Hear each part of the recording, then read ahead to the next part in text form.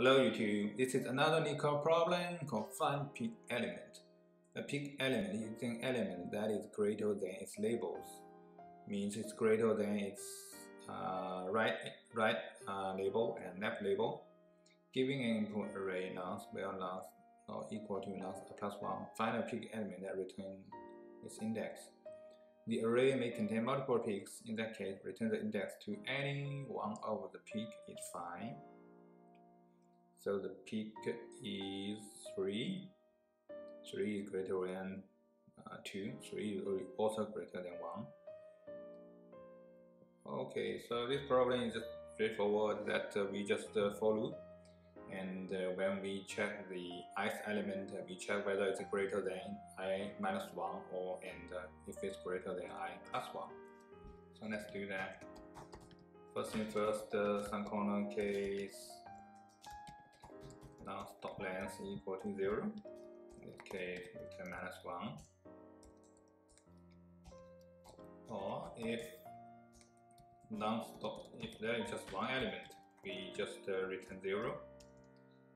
Otherwise, we need a target index. Also need if we found that peak element, we loop this array length minus 1 plus if I is greater than nonce I minus 1 and nonce I greater than nonce I plus 1 means that the ith element is greater than its left and right labels. In this case, we set to true. We also give target index to I, then we break out. After we loop the whole array, we need to check if we didn't find any. So we need to check if nonce 0 is greater than nonce 1. In this case, we just return 0. Or if nonce length minus 2 is less than the last element, which means we need to return the last index. Otherwise, if we found that, we just return target index.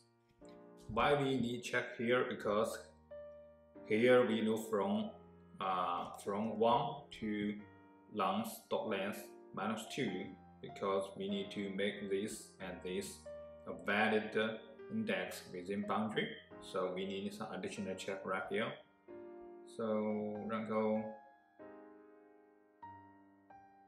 That worked. Submit.